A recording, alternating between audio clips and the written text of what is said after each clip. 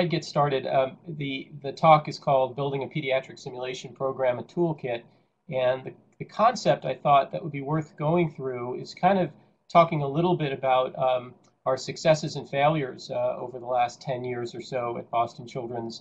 From when we started, we really are sort of at our 10-year anniversary. And in looking back, I think there were some real lessons learned. When I thought about those, it almost felt like we had created a bit of a toolkit that we adhere to quite strongly as we move forward in building the program larger and larger. So I hope to just share that with you, and I'll spend about 30 or 35 minutes or so talking, and then I would like to open up to some questions and some discussion that I know Mark and Taylor will moderate.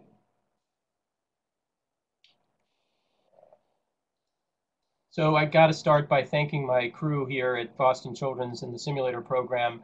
Laura Soares, as she is now known, is the program administrator.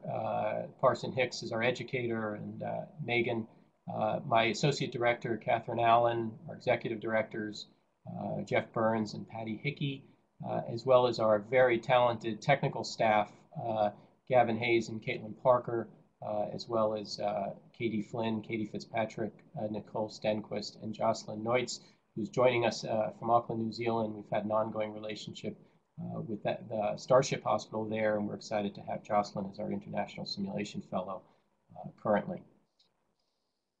I have no disclosures. So I thought I'd start by this note that really struck us about 10 years ago and has really kind of formed a North Star for us. And that is that we are, or at least till recently, the only high-stakes industry that does not practice prior to game time. And so when you think about other high-stake industries like nuclear power, the airline industry, and even for us, the Boston Symphony Orchestra, for example, they practice time and time again before, so to speak, game time or the actual performance. And the time that you're actually seeing the symphony orchestra, for example, is the last time they're playing that song, not the first time. And it only makes good sense that they would rehearse time and time again before they would actually perform. Same is true of Olympic athletes who spend more time practicing than obviously performing and competing. So the question became, can we match the same training standards of other high-stakes industries? And of course, the answer is we should. And I think now the exciting answer that we can all give is that we can start to match the same training standards, this idea of deliberative practice and rehearsal. The question is, how do we develop programs that can do this accurately, efficiently, effectively, and in a sustainable fashion? So the solution, and I know I'm preaching to the choir here, is realistic simulation-based training, and I've added this idea of high-quality facilitation. I can't stress enough, and again, I'm looking at the list of folks who have joined us today. I know you feel the same, that it's not so much what is being delivered, but who is delivering it, and the quality of those facilitators and instructors that can make or break a program. So what we're really looking for is frequent opportunities for deliberative practice in an accessible, safe, and structured environment. And of course, that's going to be very much determined by the people who deliver it, and of course, far from patient harm, which is one of the cornerstones of simulation-based training. I thought I would highlight also how we started to think about pediatric simulation in particular, and relate it specifically to the nuances of inherent in pediatrics that really make it very well suited for simulation-based training. And it's no surprise to me how quickly pediatric simulation has risen within the field, so much so that now, of course, there is this society, but in addition, there are very successful consortiums, research consortiums like the INSPIRE network, which has been tremendously successful, and so on. And I think that these speak to the need within pediatrics and perinatal medicine for simulation-based training. And this has to do with several needs, and that is to practice to proficiency far from harm to children and infants. The idea of practicing on children has always been incongruent for many, and so the idea that we can practice prior, almost a see one, simulate one, then do one and teach one, changes the apprenticeship model using simulation. The idea of achieving optimal volume outcome relationships in a setting where you're looking at high acuity, low frequency events, and this is very typical of pediatrics In some ways, the pediatric training paradox has to do with the idea that pediatrics itself, most children are well, which is a good marker of child health. The problem is that from a training standpoint, getting that kind of volume of the relatively low frequency events to be able to have the outcomes we all desire can be very difficult. And so the supplementation via simulation is very well suited. The need to mitigate inherent time and chance in pediatric training, as we all know, depending on what rotation a trainee is on at what time of the year, can really affect the type of profile of patients they might experience. If you're in the intensive care unit during the winter month, for example, here in Boston, you'll see lots of bronchiolitis. But if you're there in a summer month, you might see perioperative patients in the ICU. And so it really varies. So how do you mitigate that? And simulation is well suited.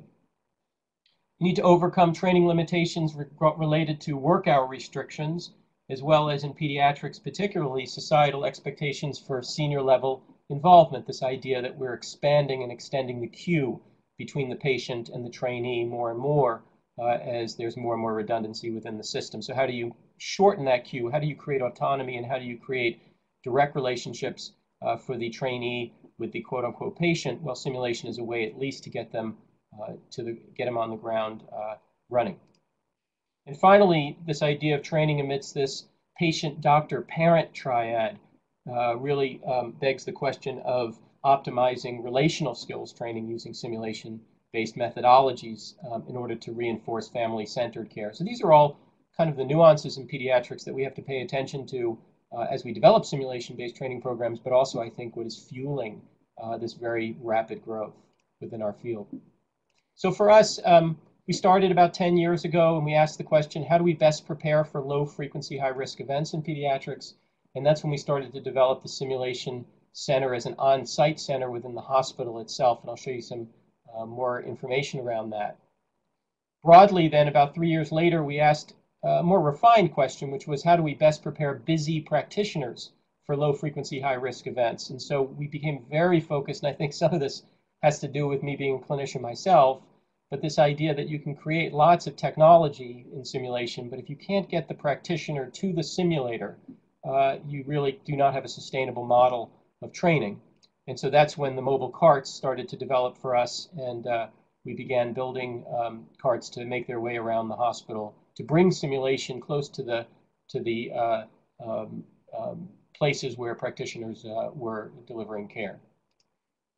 And then finally, we asked the question, again, just sort of a further iteration, which was how do we best prepare busy practitioners to deliver safe, efficient, and affordable care to children and their families? And this really prompted us to develop the program fully and expand it to include all of the different training components throughout the hospital. I'm not going to go into the details of our mission statement, but instead just to highlight really the first bullet point here, which has really become our mantra within the program, and that is we really see simulation-based training as a way to recruit, train, and retain high-quality staff within the hospital. And if you think about it, if you can keep high-quality people who have been here a long period of time, understand the system well, and are quite experienced and talented, in some ways that's your best patient safety initiative. And so we have really formed our simulation-based training programs across the expertise gradient with this concept in mind. We also focus on standardization and dissemination of team training, both here within the hospital as well as locally, nationally, and internationally. We've spent lots of time developing international simulation centers using a lot of the processes that I'm going to describe to you, and then also became a focus for relational communication training and for quality improvement. So here is the story of our program in one slide. So this is the last 10 years. We started as a simulator itself, and I use that term very carefully, in 2002, which was delivering basically the ability to do resuscitation training drills in 2 ICUs, and that's why the courses in 2002 were 2 of those. So that was the advent of bringing a simulator into the hospital. That was the key element that occurred in 2002. In 2005, a key element in our growth was identifying a specific individual who was going to help lead the simulation efforts for the hospital. Prior to that, there was a technician who was delivering the simulators into each of these environments, but there wasn't someone who had created this as an academic career path for them, and it was in 2005 that started. And in 2009 or so is when we obtained hospital funding for the simulator program. So our funding initially was heavily loaded towards philanthropic donations. And then in around 2008, 2009, we pivoted based on really the success and the quality of the program. The hospital started to fund it as a line item, budget item. And you can see the growth following that in 2009. Here are our FTEs, just to give people a bit of an historical perspective. People, very often I'll talk about our program in 2012, but what we fail to realize is how long it took us to get there. And we started really with 1 FTE, and that was the case for about 2.5 years or 3 years when we first started. And that was a technician predominantly and kind of a program manager. And then we added a second technician in 2004, and we really were running with 2 technicians for almost 6 years. And then started to add a couple more. And then when we obtained hospital funding, we were able to expand the program a little bit more broadly, bringing educators and training coordinators in as well. So this is a little bit of our history in terms of our growth, but also a little of the budgetary components and where this all came from.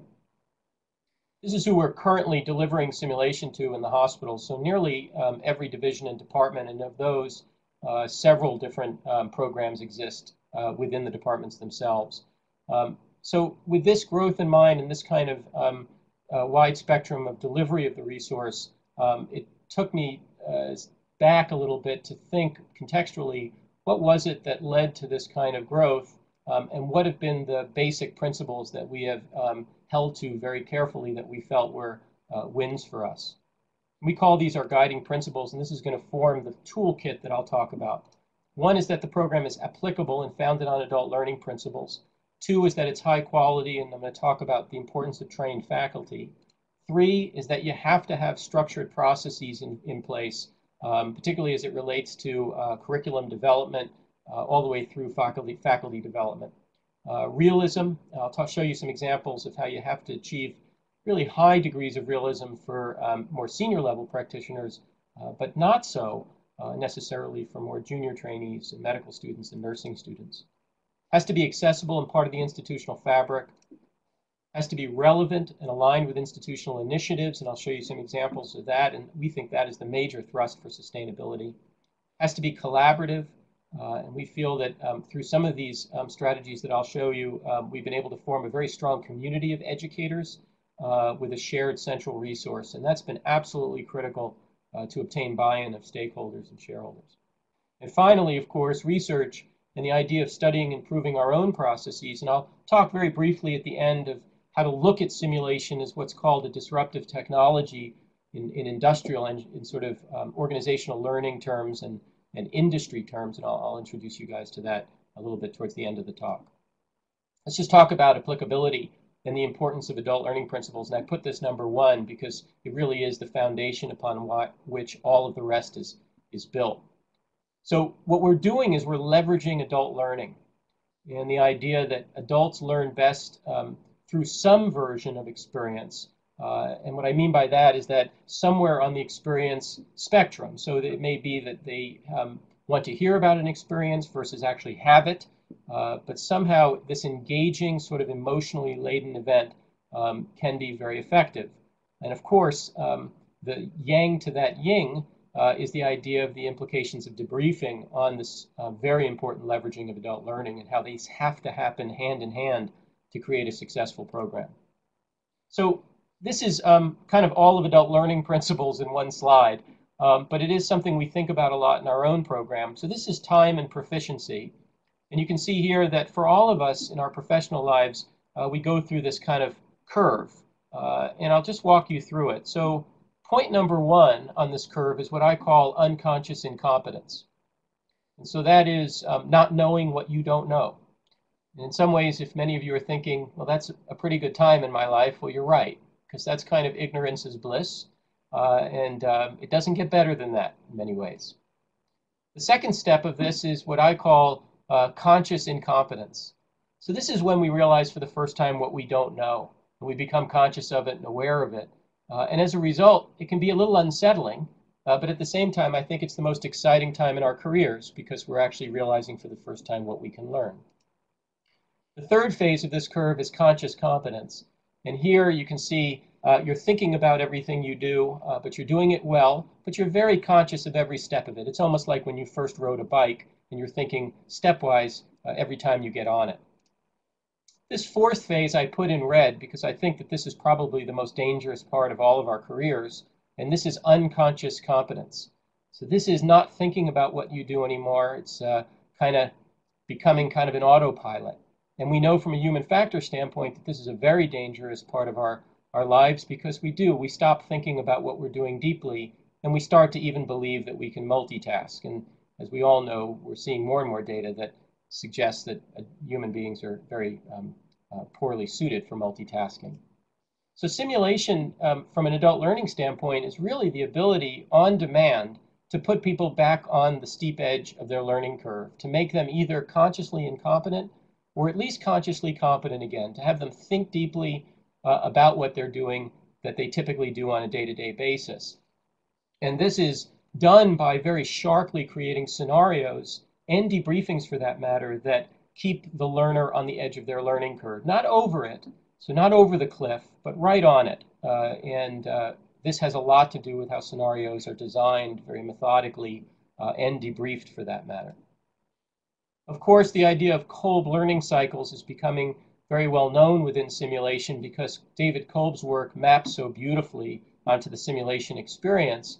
And we think about this in terms of curriculum development because we want to fully leverage the Kolb learning cycle. So developing curricula that have within them simulations, but more broadly roll out a Kolb learning cycle will fully leverage the technology and also capture the widest audience of learners.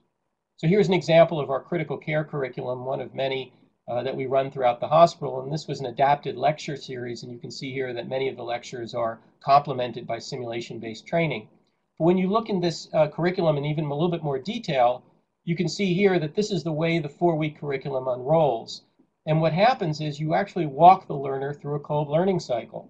So they have a little bit of reflective experience through a talk. They get some skills sessions, which is a little bit of experiential learning, but still very heavy on the conceptual side. They then get a full-fledged simulation, which is not necessarily a code, but it is the ability to take care of a patient who needs some sort of clinical assistance. They then get a talk, which reinforces the principles from the week prior, and then they come in and they have kind of a resuscitation mock code that brings it all together. So you can see they kind of walk through the Kolb learning cycle on a weekly basis and then return back to point number 1 again on week 2. So this is not by some random occurrence. This is a curriculum that's developed specifically to leverage Kolb learning such that we engage the largest group of learners. And as we all know, even within a single learner, they often share learning styles. And so yet again, this leverages that most optimally. That's a little brief overview of adult learning. I want to move on to point number 2, which is the importance of trained faculty. So why is it important to train faculty? Well, we're true believers of these 4 statements. It has to do with the high-stakes nature of the underlying pedagogy that is very emotionally driven. So this idea of short simulations that do not engage people in a safe, structured environment are really, in some ways, should be thought about deeply and questioned in some ways, because the question is whether we are getting the big payoff that we hope for when simulation is used correctly, particularly when we're trying to investigate human factors, versus could we potentially be harmful by engaging individuals in emotionally laden experiences without proper debriefing to bring them in for a landing, so to speak, and to leave them both informed but also feel whole at the end of the experience. So we really take this quite seriously because of the potential harm that can be done through this particular type of pedagogical tool. The adult learner, we know several things about them from Malcolm Null's work and David Kolb, this idea that they want to learn what's practical and useful. They want to use their experience and reflect on new knowledge based on their prior experiences. They want to learn at the edge of their learning curve. They want to be included based on the type of learner they are. And they also, we know, journey through multiple emotional states through a curriculum. So keeping track of all of this and being able to navigate the adult learner through this experience, particularly, again, when you're looking at high-stakes environments like human factors training, you need to be trained adequately to be able to walk them through effectively.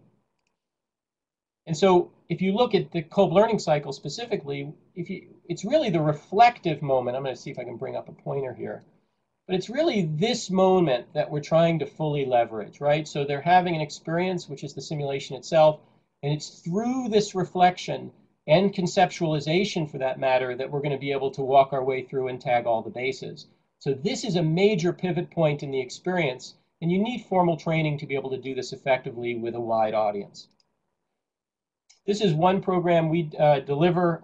It's an Innovations in Pediatric Simulation program. It's a 3-day instructor course specifically gauged for pediatric and perinatal medicine and perinatal simulation. And this is just one of several instructor-type courses that are available nationally and internationally. Ours just happened to focus specifically on pediatric and perinatal medicine. So we know what the faculty does for the course. They teach it, right? We ask ourselves this question all the time. But what does the course or program do for the faculty? And this is a fundamental question to ask, because this is the kind of the core of sustainability for any program. And so this allows me to refer to what we call the course development cycle. And this is an 8-step cycle to bring any course online at Children's in simulation. And there are several steps here that you'll see are denoted in red. And those are what we call approval steps. So someone will write a proposal akin to a grant application. In fact, many of these proposals move on to grant submission. And once that proposal is done, it's important that they get leadership sign-off. And that 2 things happen at that step.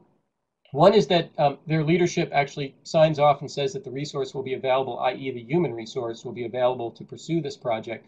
And B, it formally puts the work on the radar of the supervisor or the chief or chairman, for that matter.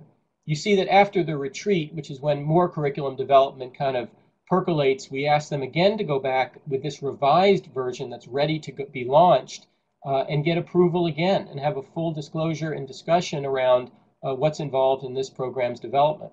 And this has been a major boom for our faculty and has really increased our faculty coming on board within the program, but also the sustainability of the faculty, because these 2 key steps and the proposal turning into an actual project become part of their academic promotion. This is true not just for the physicians, but for the nurses and other clinicians throughout the hospital. And this becomes a win-win for them and for their department, because they end up creating very valuable educational materials. So this type of thought has been published recently by Kim et al., and I refer you to Simulation in Healthcare, where they talked specifically about the program out in Seattle and some of the measures that they took in both measuring faculty retention, as well as some of the strategies they used in order to optimize that. So I want to talk now about some of these structured processes that I've been referring to.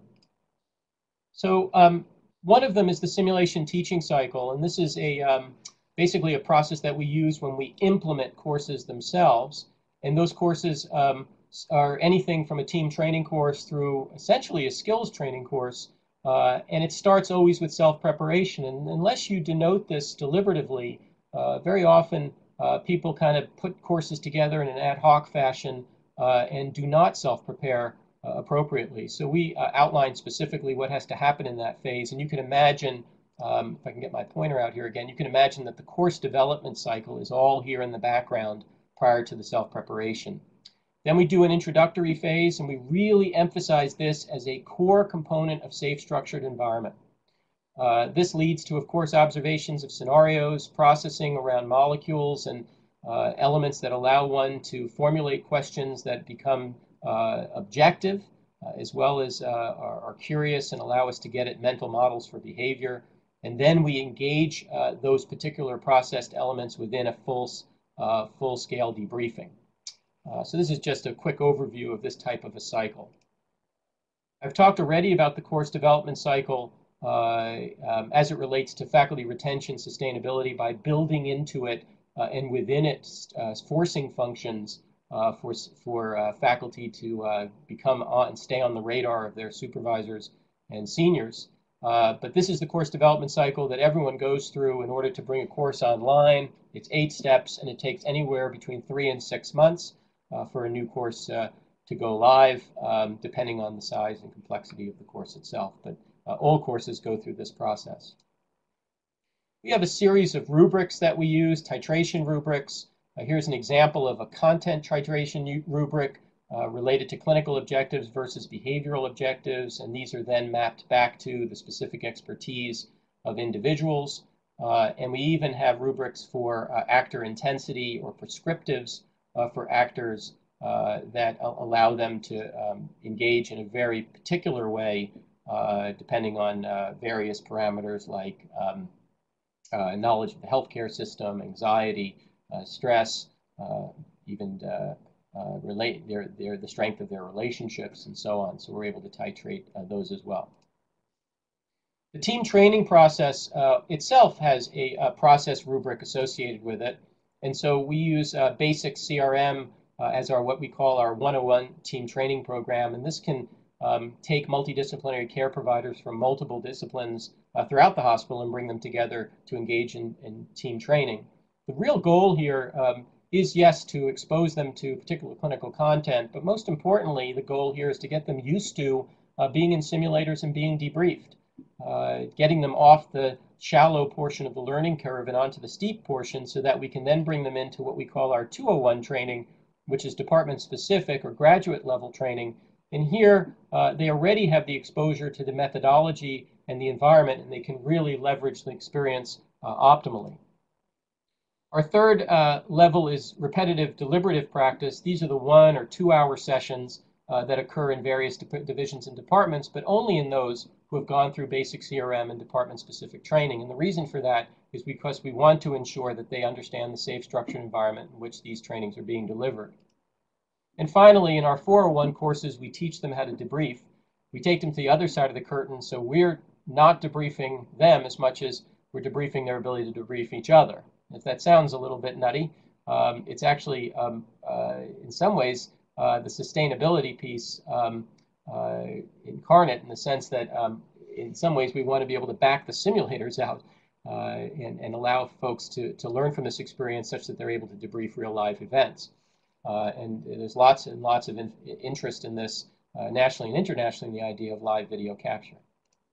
So we're preparing them in that way by going through these 4 levels of team training. And each of these have a research component attached to them. And finally, the activities of the simulator program itself are very process-driven. And so I've touched on each of these elements, but you can see that in any particular day, if you were to take a cross-section, you'd see that there'd be course development processes going on, faculty development is going on, participant training, research, administration, and even technical work is all going on at different levels and at different phases, depending on the course itself. And so with the 70 or so courses that we currently run, with 15 or so in process at any particular time, you can see that the cross-section can be varied depending on the course and where it is in the cycle. Let's talk about realism a little bit. And so we really adhere to the work of Jenny Rudolph and Dan Raymer in terms of what they published related to the 3 components of reality, not just technical reality, but the conceptual reality of the scenario and the emotional reality of the contextual environment. And we've really focused a lot on the emotional reality as it relates to point-of-care training. Bringing people into their own environments really gets them 90% of the way there. It's amazing. The technical component of the mannequin itself starts to be less important. And the second thing that's critical for emotional engagement is the native team's involvement. So looking across the bed at a team member that you typically work with. I want to blow out a little bit the technical aspect here related to realism. And so we've done lots of work combining sort of collaborative work with our bioengineering group, some industrial engineers, plastics, graphic design, robotics, and software, and we've been able to start to develop specific trainers adapted well to pediatric training, particularly as it relates to procedural. So I'll show you an example of our trainer that we've used for cannulation training throughout the hospital. This is for ECMO cannulation. And so, let's see if this comes up.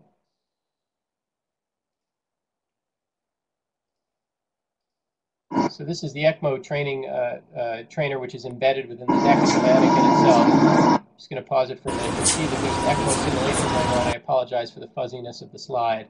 In the upper right corner in situ, you can see them operating right in the neck of the mannequin, placing cannulas and putting the patient on bypass.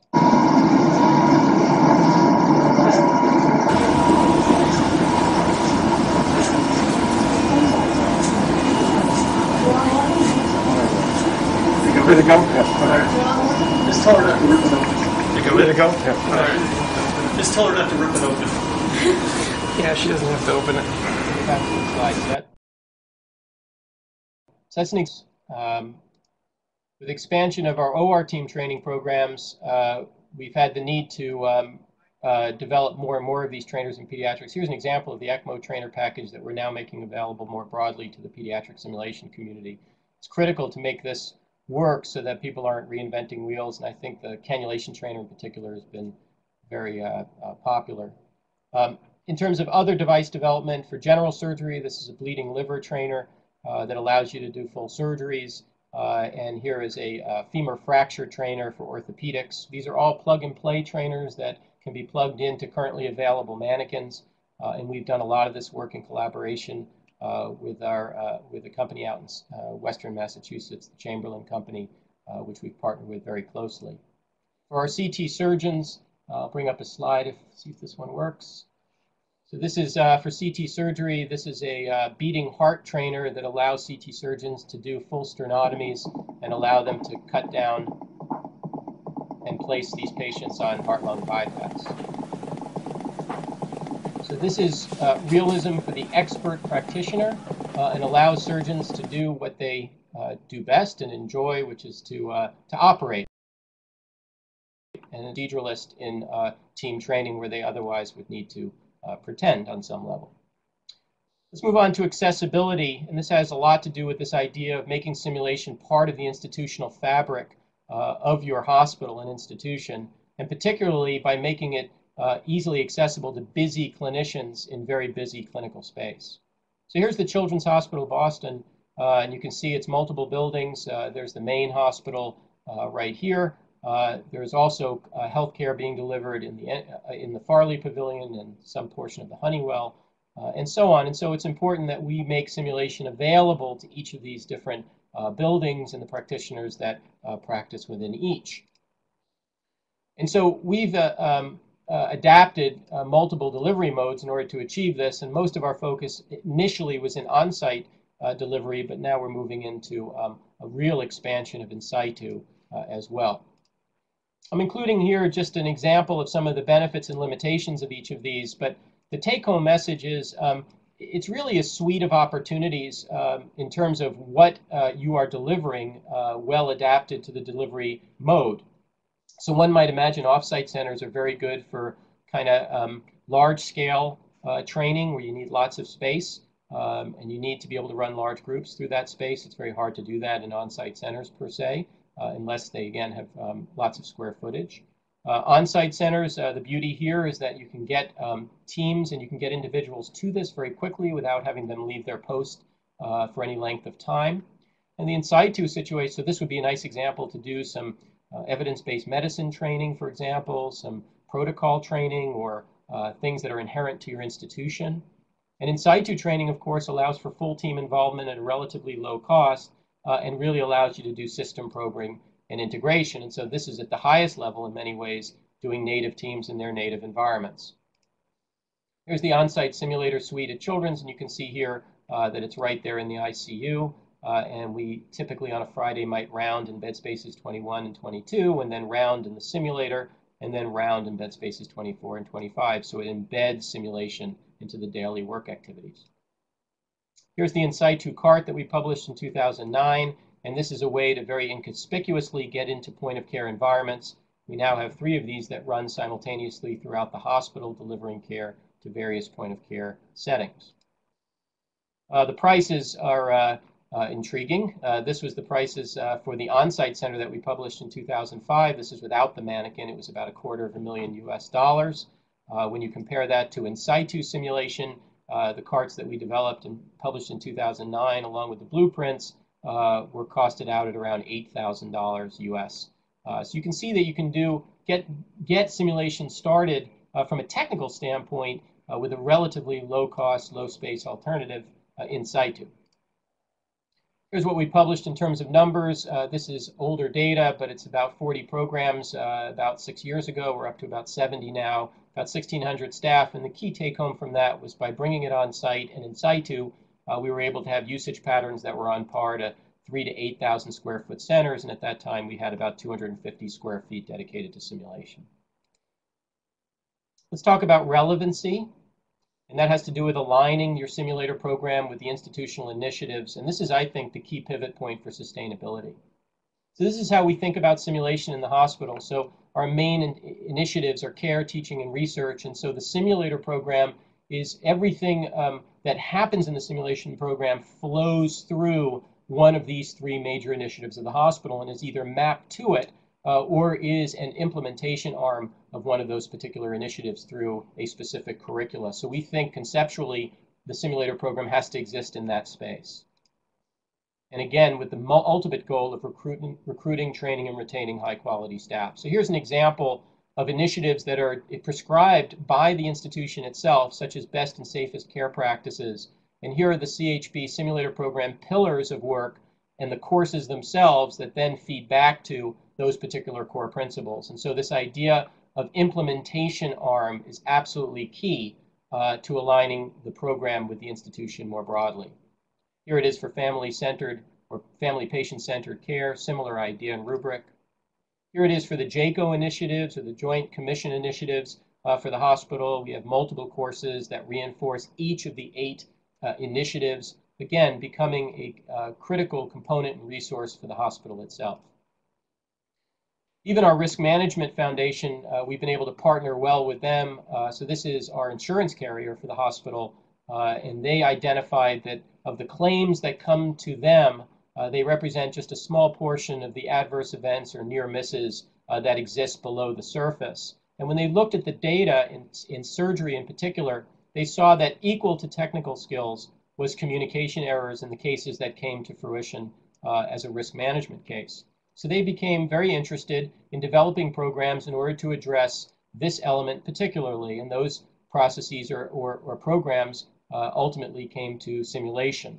And so we've partnered very closely with risk management and have developed simulation-based training programs for our surgical teams in order to directly address communication issues in the operating room as a major source of morbidity and mortality.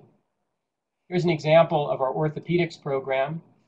You'll see the femur fracture trainer in play here. Step of the arm, I'll put a drape over that. What do you guys see? So we're down, we got the fracture exposed, we got one. Step of the arm, I'll put a drape over that. What do you guys see? So we're down, we got the fracture exposed, we got one vessel, we cannot see a source, but it is moving pretty quickly.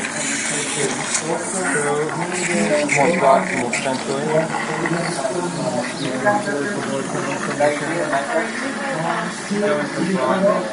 And these were native to native providers. So I want to stress also Maggie, can we have a knife back? you saw the practitioners. Those are senior level clinicians. A product like this where the reality is very high, the authenticity is high, the trainers are there for them to operate on, you start to get real engagement of that level of provider. I want to talk briefly about the collaborative nature of the program. I like to say that the simulator program is formed conceptually as a centralized resource with a somewhat decentralized footprint. In order to be here in the hospital, we've had to create a footprint that is delivered or dispersed throughout the hospital, either in the form of in situ carts, but also in the form of satellite elements that exist throughout the hospital in which simulation-based activities are occurring. But despite the fact that this is relatively decentralized in its footprint, there is certainly a community that is formed here of educators that identify themselves with simulation-based training.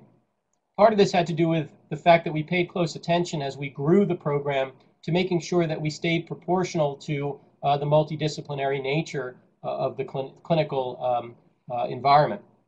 And so as you can see here, as we grew, we were able to stay with similar percentages of nursing and physician input in terms of the training, both from the standpoint of faculty as well as from the standpoint of participants.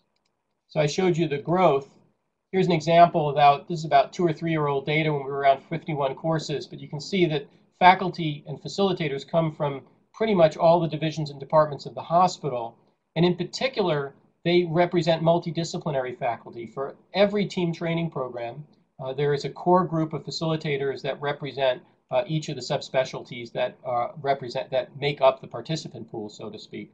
And so there's a high emphasis on multidisciplinary involvement, both from really from design through implementation.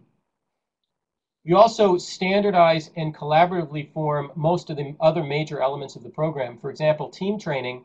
All of the team training programs are based on a standardized backbone that was created collaboratively.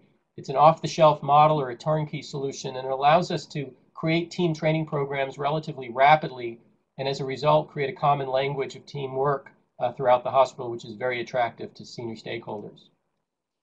Debriefing among colleagues is another collaborative effort, which has its own unique challenges, but we believe very strong benefits. And one might argue that debriefing among one's colleagues, as opposed to having participants work within a center where the debriefers are not from their practice, for example, may not be as effective in the sense that it's really partners of a similar practice who would be talking to each other and talking about what works well for their practice and what they might want to improve. We've come up with various strategies in order to achieve this. Some of it is the co-debriefer model, where we have, for example, in our surgical programs, different surgical subspecialties co-debriefing each other. So CT surgery and general surgery partner, and during the CT surgery simulations, general surgery helps as a co-debriefer, and the vice versa is true as well. Orthopedics and otolaryngology co-debrief together. So for our orthopedic programs, a otolaryngologist serves as a co-debriefer to be an outsider in terms of the practice, but an insider in terms of surgery. And so we create these gradients of clinical experts with relatively non-clinical participants or partners in the debriefing practice, and we've had wonderful results. Faculty development itself is a very collaborative component. All of our faculty go through a 3-day mandatory course of simulation and debriefing. They go through a refresher course or booster training, and they receive feedback throughout the year. They all engage within the course development cycle, and they all are part of a larger sim users group, which has biannual meetings, journal clubs, and invited speakers. And all of this really engages them as community members. Finally, in closing, I just want to talk about how one might think about research and simulation in improving and studying the process of it itself. And it relates to the work of Clayton Christensen, or disruptive innovation. Disruptive innovation, in a nutshell, are innovations that are drivers of failure for good companies, but a source of new growth opportunities for those that are successful. And I highly recommend any of these books that I've listed here, but particularly The Innovator's Prescription and The Innovator's Dilemma talk about and define disruptive technology. As an example, you could think about computers. You could think about the way computers were in the 1970s and 80s, and they were just increasing in terms of their technology and their performance over time. But at some point, they overshot the current demand of the market, and many people didn't need large mainframes that took up entire rooms, but instead they really needed things that could fall on their desk. And that created the disruptive technology of PC computers. And we all know what happened there. A new market was created that even PC computers started to overperform, and people wanted laptop capabilities and created that disruptive technology. And the story, of course, continues to the RIM technology or iOS type technology you might have in your pocket, which is the ultimate in portability, but a far cry from where we were in terms of the size and scope many, many years ago. So the question is, if a disruptive technology is one that is cheaper, simpler, smaller, more convenient to use, underperforms established products, but is good enough and expands the audience and customers, is not simulation a disruptive innovation in that way? And should we also be thinking about simulation in terms of its adoption, but also its study in similar ways? So Clayton Christensen talks about the 3 levels of healthcare in many ways: problem solving, protocols and patterns, and then kind of binary medicine, such as cultures and sensitivities, or even pregnancy tests for that matter. And the idea of a simulation program is that it can assist and accelerate and support learned skills at each of these levels, but in addition should also be performing research to study the process and in some ways sort of anticipate the next disruption within the field itself. And you can imagine looking at it at the level of problem solving, protocols and patterns, or even at the rules-based level of simulation-based applications of the methodology. And there's lots of good work now being done looking at CRM principles, for example, coding and techniques. Some of the work I showed you in developing task trainers is starting to look at ways of enhancing the field from the standpoint of what are the simulators we should be using now and what are the next generation of simulators. And even work calibrating the tool. There's lots of work coming out now looking at stress response during simulation-based training. Here's an example from David Cook, which really brings it all together. He did a wonderful meta-analysis of technology-enhanced simulation, both at the level of skills training as well as in patient outcomes. This was a wonderful paper that showed nice effects in both of those realms and very supportive of simulation-based training. This was a real sentinel paper. Here's the paper by Diane Wayne looking at bloodstream infections, again at that higher level of application. And you can see here they also showed simulation-based intervention having large effects on both bloodstream infections as well as in cost-benefit analysis. So in summary, as I've mentioned, I think these are what we've found, at least over the last 10 years, to be the 8 sort of basic tools that we have in our kit and the ones that we adhere to most strongly as we continue to develop and widen the program. It has to be applicable and related to adult learning principles. It has to be high quality, and that's really all about the faculty. It has to be structured, and I've showed you some of the processes that we've implemented. It has to be realistic, and I've shown you some examples of some trainers, but also emphasize the importance of emotional reality, which is pretty cheap in many ways in terms of cost, and it really has to do with native environments and native teams. It has to be accessible to busy clinicians in busy hospitals and during busy work days. It has to be relevant in some ways, as I mentioned, an implementation arm of major hospital initiatives. Collaborative. I showed you some examples and strategies to create communities of learning around simulation. And it has to study and improve its own processes. And I showed you some sort of a conceptual framework around that for us to be conscious of the idea that simulation in many ways in a positive way is a disruptive technology in healthcare, and we should be thinking about it in those terms. And the goal really is to develop a professional organization, which is your simulation program, within a professional organization, which is your institution or hospital. And we've been delighted to actually start to test this, and I mentioned earlier some of our international work. So we've taken these very pieces or toolkits and have applied them in various centers around the globe. Most recently, we're working in Auckland, New Zealand, partnering with the Starship Hospital and some others in Europe and in the States as well. And it's been exciting to see the transferability of many of these tools within various cultural contexts. So I want to thank you all for your attention and thank again Mark and Taylor for the opportunity to speak, and I'd be happy to answer any questions.